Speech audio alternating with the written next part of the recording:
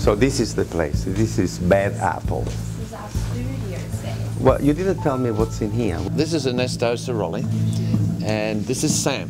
Come here. This is Sam, my son, and Kate.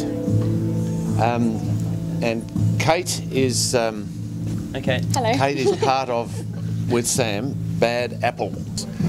Sam has basically planned and put this together with Kate on the basis of Ernesto's ideas. So he's going to find out about it and see what he thinks, and we'll have a chat about what he thinks and where it's going and whether or not it's any use. Awesome. Does the world need to know about these sort of businesses or not? You two take it. Sorry. Just trying to give all the artists the same medium, basically. So pretty classic, overdone idea of skateboard decks. I've given it to 10 of the main illustrators and artists in here for our opening launch party, just to have a collective exhibition to start off with.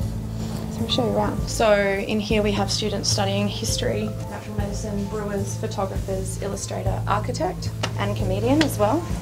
And we put them right next to our two-town. For young people to start to experiment with business and business ideas is fantastic, and the sooner they do it, the better it is. Also, I'm excited because there is a culture that is spreading around the world about millennials, young people getting together and experimenting with entrepreneurship.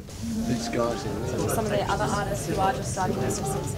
If you take one of these young men and women and you leave them alone in a house, they are going to really be desperate because they can never, ever by themselves make it happen.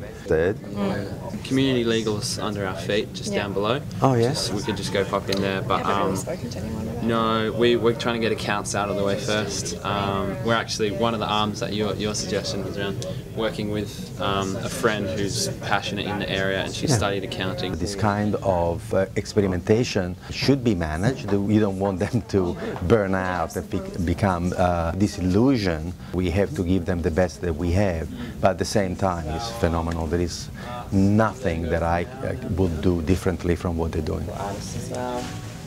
I'm discovering that this is happening more and more around the world, where young people get together, and also because they cannot find jobs, or some of them do not want to go and work for corporations, then entrepreneurship is the only thing that really is attractive to them. It takes a lot of faith in yourself to do that, though. Absolutely.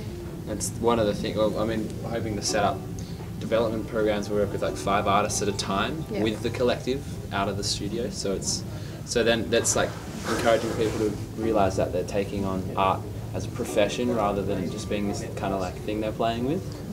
And what we see, in fact, is lots of people who try to start a business alone, fail, try again, fail, try again, and then they say, because I'm stupid, I need help. No, no, no. It's not because you're stupid, it's that nobody has ever started a company alone. Nobody in history. So the sooner we take this information to the grassroots, the better it is. Then we have learned this by doing it. There was no school that taught us to do this, but when we started to speak to people at the grassroots, we could never find anybody with a passion for those 3 things: making and selling it and look after the money.